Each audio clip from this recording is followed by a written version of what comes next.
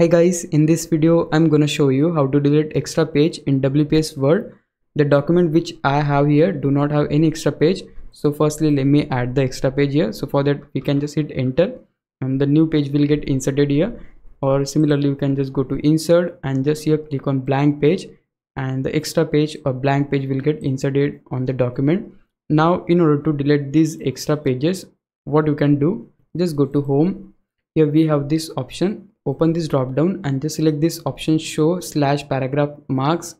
Then you will able to see this paragraph marks all over to your Word document, and you will able to see this text is written here which is section break. So we have to remove this first. So for that, just here we need to click on this section break text, then hit delete key from the keyboard. The section break will get deleted. Once the section break is deleted, you can just go to last page, click on this one and hit backspace. Again hit backspace. Okay, and yeah, now you can uncheck the option show paragraph marks, and yeah, we have successfully deleted extra pages from the Word document, and this is that easy. Now if you found this video helpful, please leave a like, consider subscribing to my YouTube channel. I'll meet in the next one. Bye bye.